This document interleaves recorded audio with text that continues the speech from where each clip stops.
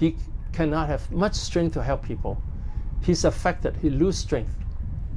And then the worst scenario is that he is farther and farther away from God, and one day he can lose salvation even if he continue to have strong hatred. And then how we can forgive other people. So first we remove the hindrance. The hindrance could be because we have anger toward people, we are frustrated with the world, we don't like the world, we don't like the people. So in our heart we have all these negative strongholds in our mind. And then we ask God to help us to say that God will give the blessings back to me. And the blessings actually come from God. I don't have to depend on people. But some people have the habit of depending on people.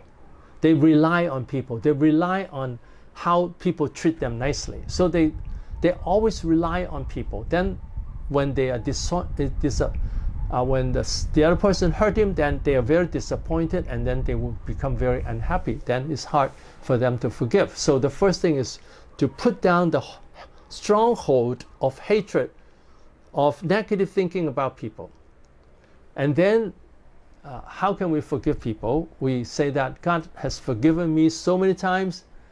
God has forgiven so many of my sins, and God is also opening a way for me to go higher and higher, and God is blessing me. So I want to forgive other people so I can be blessed by God, because if I don't forgive other people, I will suffer. And then I want to pray for the person. I want to tell myself, do something nice to him. Repay wickedness with goodness. So if we treat them nicely, God is very happy, and God will bless us more when we treat people nicely. So we motivate ourselves and say, if I treat him nicely, God is happy with me, and then my life will go higher and higher, and God is pleased with me. Okay? And then and then we can appreciate ourselves whenever we can go a little step. I can start to pray for him. I can start to be nice to him.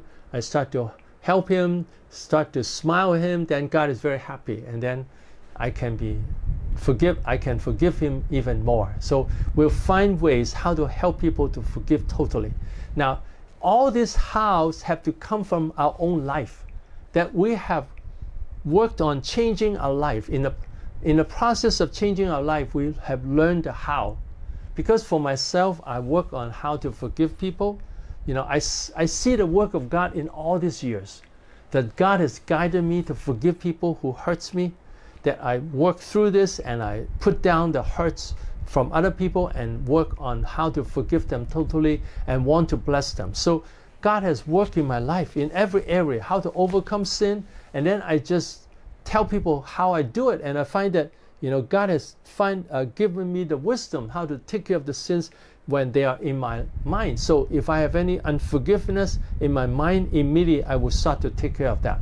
So firstly, we take care of our own sins, and then from our experience how to apply the Bible, we can tell people how to do it. Okay, and then Matthew 6:19, do not lay up for yourself treasures on earth, where moth and rust destroy, and where thieves break in and steal. But lay up for yourself treasure in heaven, where neither moth nor rust destroy, and where thieves do not break in and steal. So now this passage I already marked in red, the grace of God. Okay, lay up for yourself treasures. Oh, I'm sorry. Some of it is grace, some of it is not. It's just, do not lay up treasures on earth, where moth and rust will destroy, the thieves will break in. But lay up your treasures in heaven. So the treasures will stay in heaven. And there is no moth and no rust to destroy. And there thieves do not break in. So it's telling us that what we give to God will stay in heaven forever. So it's worthy to give to God. When we give to God, God remembers that, and it stays in heaven forever and ever. So Matthew 6:19-20, the outline examples. Many Christians don't tithe faithfully. They do not give faithfully. And the second, nature.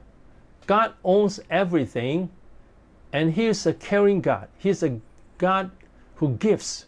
He gives to us. And grace, God remembers our offering and will keep our offering in heaven forever and will reward us. Now, if I use the 3 points again about the grace, first, it's God who gives blessings to us to give us eternal life. He gives blessings to us so that we can give, so that we can have abundance. Secondly, He gives us the ability to give. And then thirdly, when we give, He remembers and He rewards us. So these are the 3 points that you can remember when we talk about grace. And then why many people don't have faith to give offering faithfully, because they just think about the money. If I give it, I will lose it. They don't think of when I give it, it will stay in heaven. They don't believe that. And then warning, when we just keep our treasures on earth, our treasure will perish. And also we are stealing from God if we don't give faithfully. And how we can have strong motivation to offer to God faithfully. So first we remove the hindrance.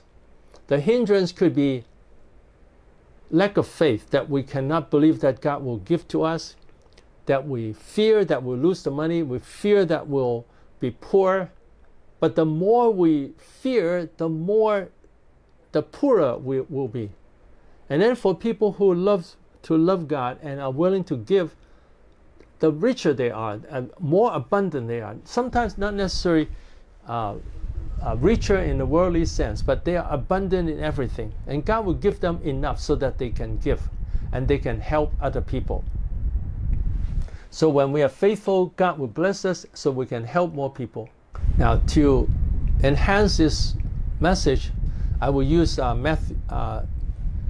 Romans 8:32, that God has not, saved His Son, He who did not spare His Son to give Him up for us all. How will He not also give us all things together with Him? That God has given us all things. When we have faith in God, when we follow God and love God and serve God, God is very happy and He'll give us all kinds of blessings. So when we give, we say, God, you have given me so many things. I want to love you. I want to respond to you. I want to follow you. I want to obey you and love you. And when I give, I have confidence that the more faithful I am, the more you bless me and you build up my life. Now, the difference between this teaching, the Bible does say that when we give, it will be rewarded. The Bible does say that. But the difference between this and the prosperity gospel is that the prosperity gospel always emphasizes how much you can get back. It's like you give so that you can get back. If you're in debt, you give more and then you get the money back. So it's the intention to get money back. Instead, we should give to glorify God, to bless the kingdom of God. But we believe that God will give to us. But we don't give in order to get something back. We give just to give. We just like God. We appreciate God. Therefore, we give. Okay, another example here. Let me see. Because of time. Oh, this last one. Okay, so we'll use this one. Matthew 6:26. Look at the birds in the air, for they neither sow nor reap nor gather in the barns, yet your heavenly Father feeds them. Are you not of more value than they? Now, so the grace here is that heavenly Father feeds the birds, and we are of more value than the birds. We are of high value. So I hope that we are of high value. We are important. Now if God so clothes the grass of the field, which today is and tomorrow is thrown into the oven, will He not much more clothe you, O you of little faith? But seek first the kingdom of God and His righteousness, and all these things shall be added to you. So God clothes the grass, which it just stayed there for one day, and then how much more will He clothe us? So He will bless us with clothing and also with beauty. And then when we seek God's kingdom has two meanings. First, we want to bring more people to believe in Jesus to enter the kingdom of heaven. And the second is that wherever God is in control, God is, the Lord, when people obey him, there is his kingdom. So we want to let God be the king in my heart. He's the king in my heart, that I'll submit to him, that my life is submission to him, that I glorify God in every word and action. Then, and also seek his righteousness. That means obeying his commandment. Then all these things shall be added to us. So this is grace. Promise that God will give us all things when we seek the kingdom of God and his righteousness. Okay. Now, examples. Many people worry. They worry that they don't have money. And the nature of God, God owns everything. He is gracious to give. He wants to give. And grace, that he cares about the birds and the grass. He cares about us much more. So he will provide for us. When we seek God's kingdom and his righteousness, he will provide for us richly. So if we use the 3 points again, God in his abundance came to bless us. And then God gave us ability to bless other people. And then when we bless other people and give to God and give to other people, God will reward us. So there's 3 points. First, God comes to bless us. Second, he help us to bless other people. And then when we bless other people, he'll reward us.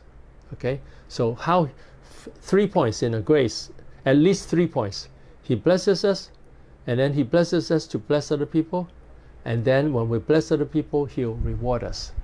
So because of the grace of God, we're willing to give because he has given us so much. And the more willing we're to give, the more he will bless us. And he'll bless us in every way.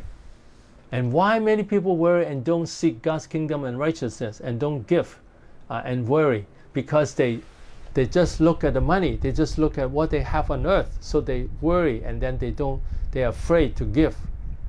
And then warning. Worrying will bring more problems. When a person worries, then he's unhappy, he has no strength, and then he will not do well in his work, and he will not do well in his ministry, and it will bring more problems. And how we can trust in God and seek God's kingdom and righteousness. So how can we have faith in God and trust in God? So first we want to remove the unbelief. That why do we have unbelief? Because we always look at the world, look at what we have, look at the problems, therefore we have unbelief. But if we look at God's blessing in the world, we look at how God has blessed us in the past, how God has blessed other Christians, then we know that God will bless us when we trust in him and follow him. So to build up the faith, God will continue to bless us. So we trust in God and follow God and obey God. And God will bless me more. And I want to seek God's kingdom. How to seek God's kingdom? I really care about people. I want them to be saved. And then God is happy with you. I'm eager to hear some testimonies from you that you love God more, and then you see the blessings of God coming to your life. So I hope to hear testimonies like that to encourage the people in Africa that even though you are in a difficult country, but still God can do great things in your life. So that we seek God's kingdom, we want more people saved, and then we want God to be king in our heart and seek his righteousness, and then God will provide for us. God will give us all things. So I hope that we all trust in God for blessings and be strengthened by God. Okay, here I see some questions. I'm going to come closer and answer those questions. Okay, now, can we forgive and forget? Now, first we forgive. We say God has forgiven me so many times, so therefore I forgive.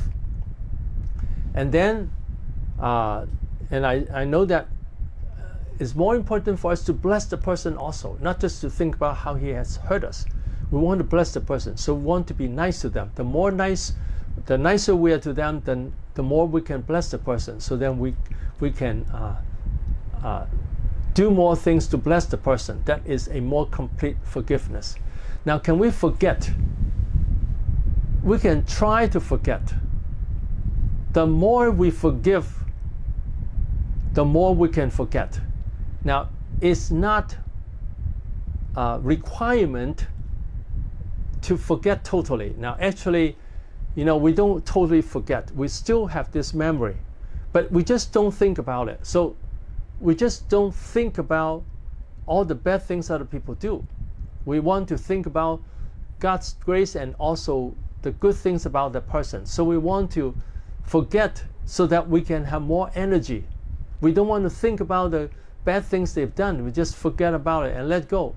Okay, so yes, we can forgive and then gradually forget more and more. And there are those people, even though you forgive, they keep repeating the same thing. How can someone handle them? Okay, now there are two things. First, we forgive, and then handle them is a different thing. Okay, we want to forgive them because that's restore the relationship with God. I don't want to be affected by their sins, so that's why we forgive. But then this person might have problem. For instance, if it's a spouse or a co-worker, we need to talk about how to prevent future problems. For instance, in the ministry, if someone is lazy or not on time and then cause different problems, then we can talk about, and we don't have to do it in an angry way. We can just discuss how can we prevent this happening again. How can we prevent being late? How can we avoid being late? So that is discussion. Now, if the person doesn't change, as a co-worker, we still have a choice of not working with them, not accept them to be serving in the church. But we have forgiven them. But if this person continues to fail, we have the choice not to accept this person as a co-worker in the church. It's up to us. When we find that this person really doesn't want to change, now we forgive them. But how to relate to them, how to fix the problem is another thing. But for a spouse, we don't say, okay, I cannot work with you, so go away. We cannot do that because what God has put together, we don't put asunder. So we want to forgive and to work on the relationship, be nice to the person. If he's not nice, we still continue to be nice, try to fix the relationship as much as possible. If we see any improvement, we'll tell them, you're improving. I thank you. I appreciate you. You're improving.